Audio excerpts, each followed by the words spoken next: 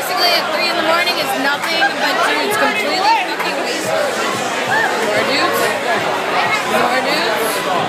There's more dudes and fat chicks. More dudes. More dudes. More. There's nothing but dudes at Travers. 2 in the morning, all class goes home. Me and Nicole gotta get the fuck out of here.